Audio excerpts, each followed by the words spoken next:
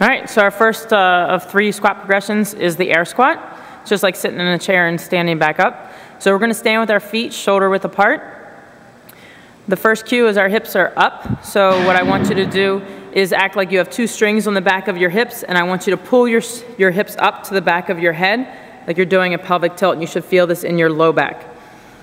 Then the next cue is abs tight. So what we do is we take our hands and put them around our waist, and I want you to dig into the mush of your belly and take your abdominals and push out on your hands, and you should feel this around the back of your thumbs. So you should feel complete contraction around your lumbar spine, maintaining its natural curvature. And then the next cue is feet out or knees out, where you're trying to separate the ground underneath of you, and you're not letting your knees collapse in.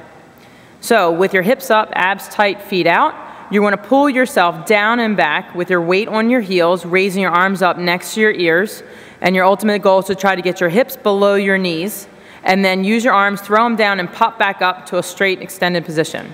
So let's come down, we'll do a squat, and pop up, and pull yourself down and back, do another squat, pop back up. Good, and now face the camera, and then we'll show you from the front angle.